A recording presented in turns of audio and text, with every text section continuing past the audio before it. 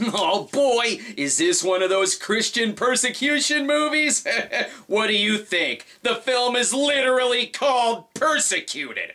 Persecuted is a little-seen 2014 political thriller. It takes the intrigue out of political intrigue. It's all about an evangelist named John Luther, because calling him Matthew, Mark, Luke, John Luther would be too obvious, who refuses to back an evil senator's religious reform bill. So what do the corrupt politicians do? Well, obviously, they frame him for the rape and murder of a young girl and turn him into a fugitive. So, you know, the movie's science fiction. Too many evil politicians are trying to silence our evangelical leaders for not supporting their bills that have yet to pass through the House and Senate. Before we get to this bullshit, it's best we open the film with a quote from someone who knows about actual persecution. The movie gets to the fat and sweaty protesters right away. I'm not sure exactly what they're protesting, but I know that they're very angry and are definitely gonna catch pneumonia. So much for me saying God bless you when you sneeze. The movie stars the great James Remar. Everything you were ever in is better than this! John Luther goes to the one place a middle-aged white man can feel persecuted, Fox News. I'm not a Republican, I'm not a Democrat. I don't belong to any particular religious denomination. You're definitely one of those. And he has a checkered past. You know what kind of person he is? An abusive?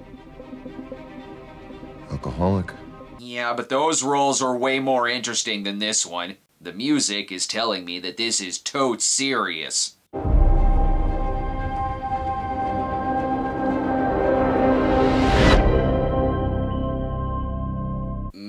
He's a popular evangelical, and his views are being silenced, just like Iwo Jima.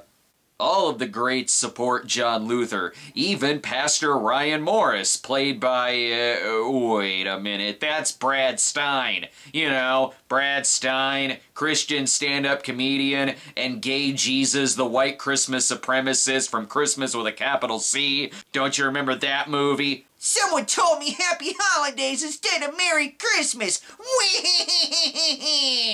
This movie better not have a coffee shop in it or get really scary. With a warm-up like this, the main act is gonna be a sick kitten. He's a trustworthy man, very meticulous. Very meticulous. He's actually the first pastor I've ever worked with that irons his Bible.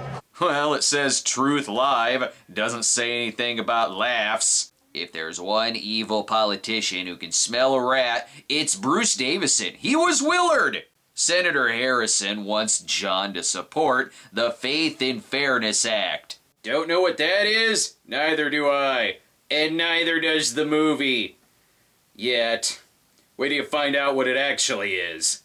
John declines because he's got a crowd to please. Tonight, I believe that we are headed as a nation towards a great spiritual awakening.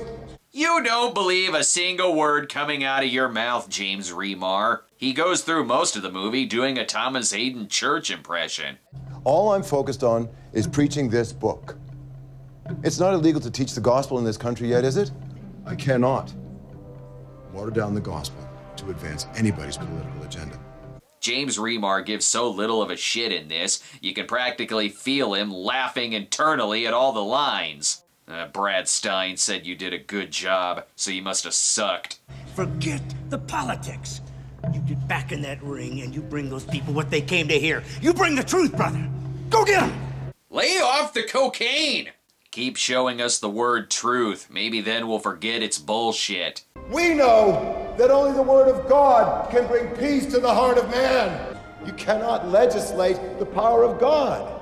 He unapologetically is just going for it in this role. He might as well be playing Raiden again.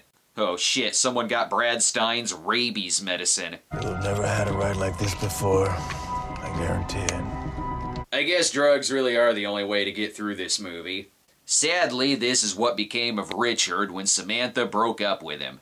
I don't know, though. He seems trustworthy. Is there any way you can reschedule? I'll tell you what, baby. You go home with Mommy, straight to bed, and when you wake up, I'll be there.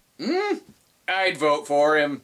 Although watching Remar play a charismatic televangelist is exactly what villain James Remar would do, I keep waiting for him to turn out to be the bad guy. In any other James Remar movie, this character would be a villain, even when he's kidnapped and forced into taking scandalous photos, and the drugged girl is murdered.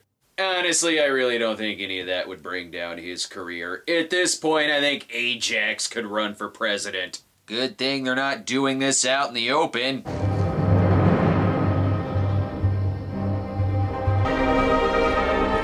I wonder how the villains are gonna be caught. This conspiracy goes so deep that even the cops are in on it, and bad comedians. Oh God, I had so much to drink. I think I ended up in a Christian persecution film.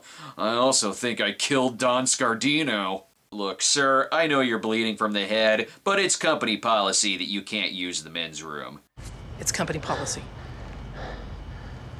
Don't you know who I am? I'm Dexter's dad, goddammit! Meanwhile, at his wife Monica's place, everyone already tells her that John is guilty, even on the news. My car, my wallet, my ID. Statutory rape, child endangerment, drug possession, and leaving the scene of an accident. Talk about a relapse. This is Snark News at 9. No, don't trust the senator. He tried pulling the same shit when he framed the X-Men. Now he goes to the only place he can turn to, a candle shop. I don't know what you've heard. I didn't hurt anybody. Holy shit, it's Kelsey Grammer! Wait, that's actor and former Senator Fred Dalton Thompson. He must be leading the sanctuary of character actors. James Remar is more than welcome there. Fred knows about how politicians are Christian and persecuted. He was a Christian senator, and nothing happened. But he was in God's Not Dead too, so he knows a little something about bullshit persecution. Fred gives him the bad news. You're going to be charged with first-degree murder. How does he know this? He's got to wash away all his sins, and by that I mean the Psycho remake. John has no choice but to fight these charges. Godspeed.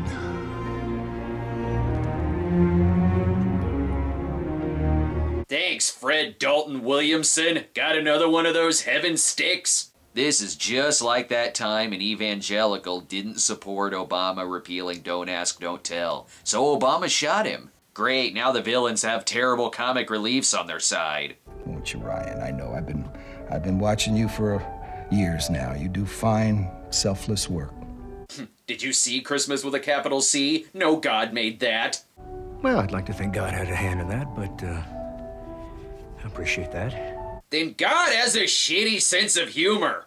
I joke, but Brad Stein is way better in this movie than in Christmas with a capital C. Maybe it's the lack of beard. Probably the lack of beard. And that he's supposed to be evil in this one. God, James Remar's not only too good for this movie, but he's also too sexy for this movie. I don't think this movie is getting the reaction it wants. Something wrong with your eyes? No. He is sexy. He can hammer me on a wooden cross. And just when I said Brad Stein is okay in this movie, he starts acting weird. How sweet the sound. Ryan, please stop. Please. Please. Does he always play a secret serial killer? Stein has been sent in to check on John's wife. I am not gonna let you feel guilty for trying to take care of yourself. Again, at least he's supposed to be creepy in this one. This is like watching a pug dog take over the role of Carl from Ghost. And as you know, I am a man of his word. If the pug dog wanted to hump your leg, this conspiracy goes all the way to the conspiracy bunker.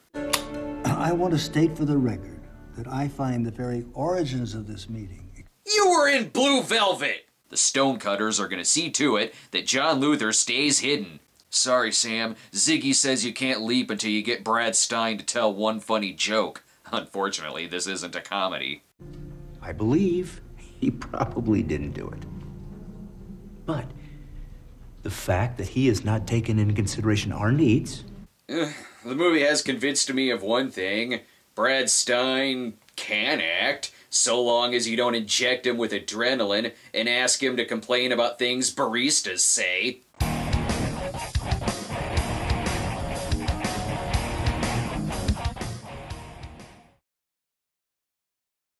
In this time of need, John turns to the good word. He reads about the time Jonah didn't want to go to Nineveh, so God framed him for the rape and murder of a whale. Don't forget, this is an American thriller!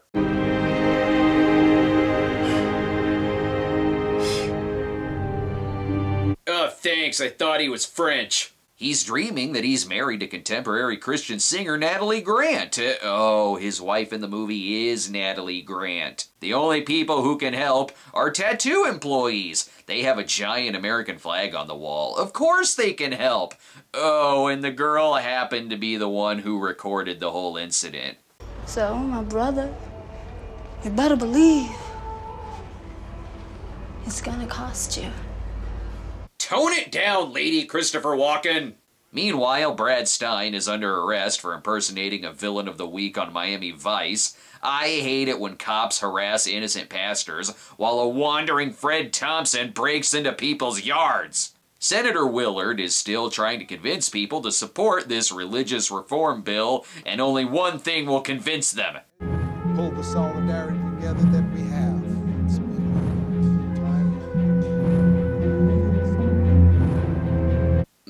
A literal good versus evil stare down.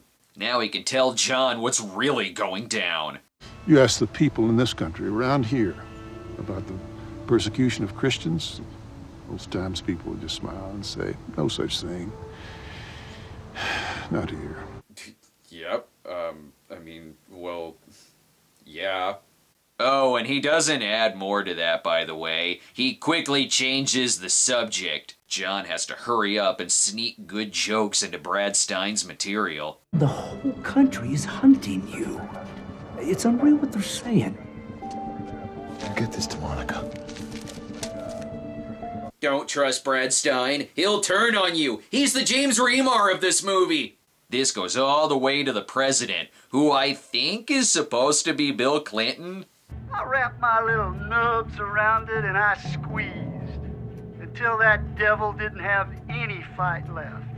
Hey, what should we have the president say? I don't know, throw in some nonsense that sounds like he's raping a snake. 'Cause he's the devil! Oh, and I think the purge is going on. Or the hitmen forgot to take their caps off when they got out of the shower. Here is the evidence that proves John is innocent. Guess the movie could end now. We're only halfway through this. Now I hate the villains too. This movie could have been over with. Maybe if John didn't take a fucking swim break while being a fucking fugitive, he could have saved Pastor Fred. He is not gonna react well to this. I can't believe you committed suicide. I cannot believe you committed suicide. Now that's the kind of performance I expect out of this film. The persecution in this film is about as real as this fire. Stein is so ADHD, I think he ad-libs punching at a fly. I can't speak to that. How would I know? Look, you got Luther's Smiles.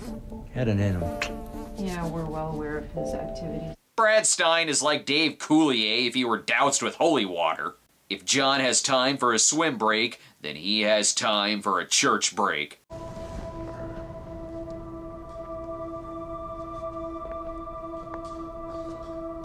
Yeah, we don't know who you are. Cut to the next scene. This movie is full of shit I don't care about. My name is William. I don't care about you, William. Here we finally get a sense of what the bill is about. Our opponents boldly stated that we could never have Christians and Jews and Muslims standing together in solidarity. Dead wrong. Jesus, did you kill them? What the bill is about, by the way, get ready for this, is about diversity. Oh no! Evil! Oh my god, all religions being equal, I have to stop him! Yes, believe in my round table of different faiths, or I will fucking kill you! John gets the hell out of there just as the editor discovers the slow-mo button. Wait till he finds the fast motion button.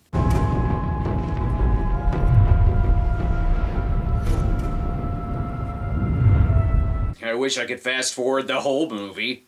Now is the time to confront the senator's anti-Christian supremacy law. You switched the samples. He falsified his research so Devlin McGregor could give you Provasic. You kill Lentz too. Oh, sorry, that's a better fugitive movie. I'm stuck with this shit. The real enemy is some guy with a nuclear weapon in a suitcase hiding in a mosque or a temple somewhere, and I can't get to him because I don't have the oversight. The villain keeps raising good points. There was no need to kill a girl and frame someone for murder over this. And here's how you make a 4-year-old film feel dated. The public does not take kindly to a sexual predator on the loose. In movies, sure. In politics, depends on if they're in your party or not. Oh, and John Luther is now the star of Prototype. His first mission, chop Brad Stein in half. But after the monologue. I'm not gonna ask you again, Ryan. Well, so much for Christmas with a capital C, too. This is John's former board of supporters, who are now anti-John because of charts and graphs. Now we're talking. Look at this. Not bad. Look at those numbers. Not bad for tax money. Every scene in the second half of this film feels like it could be the final scene. I built this place with my bare hands. Now you're in bed with the government. Yes, but charts! Graphs! This evil ministry needs some Jesus. There was once a man who wandered in the wilderness. Mr. Smith goes to a Washington bar and drunk monologues. And like the strip club he went to forget about this movie, James Remar makes it rain. He tries to escape, but unfortunately the world's tallest Secret Serviceman sees him. Anyway, good job, Steve, Greg, I can't remember. Unfortunately, the budget could afford a car accident and more editing tricks.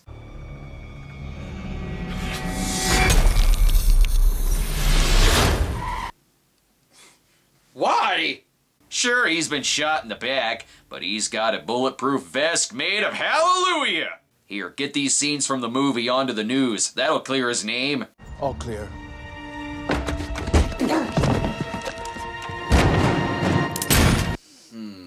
John's name is cleared. The villain is dead. Why the fuck isn't this movie over yet? Alright, almost Olivier Gruner is still after him. And holy shit, what the fuck is wrong with the pool? You know who could probably help you out, James Remar? The Dream Team. Too bad you tried killing them. Now we're gonna rough up this guy who's been shot. Unless he's saved by gunfire. Boom, you're dead, motherfucker! Believe in Jesus. Someone fix this damn pool so that James can take his daily swim. And stop giving a good performance, James Remar. This is Persecuted, not Django Unchained. Fucking shoot someone. You think I will? There, that's the James Remar I know and love. Anyway, he's fine now. I thought you were dead. So did I. How are you doing? Spoken like a man who does not give a shit that John's alive. Even James looks fucking depressed he survived the end of the movie. Even though we were part of your nationwide manhunt, welcome back to the flock. God himself is going to take what happened to you and use it as testimony to reach millions more around the globe. That flock being the League of Actors who don't give a shit about this movie or its message. I always hated this office. I'm leaving.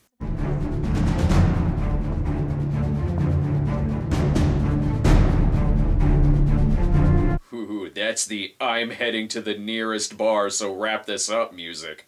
But is John joining the evil president who wants the evil diversity bill passed? I Let's be nice now, John. Real nice. Yes. Now speak for religious equality, or I'll shove a garden hose up your ass. Can't wait to see the speech that he gives. Is he gonna save Christianity and save the world?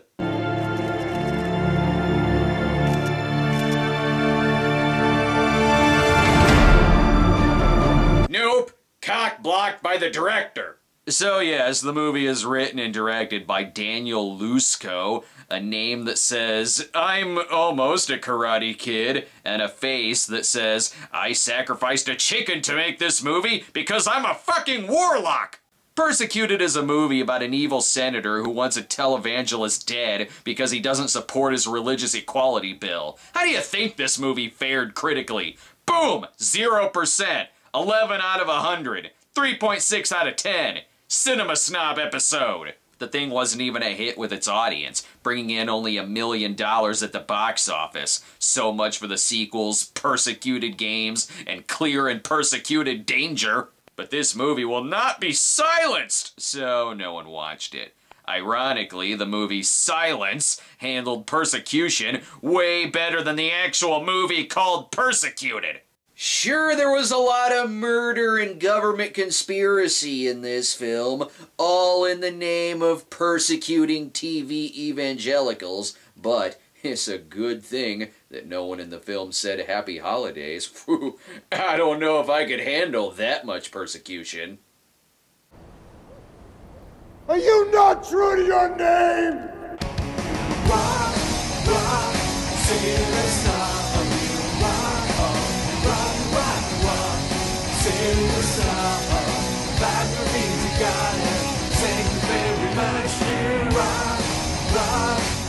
Be sure to subscribe to our YouTube channel at youtube.com/StonedGremlinProductions. Follow us on Twitter at The Cinema Snob, or check out our homepage at thecinemasnob.com.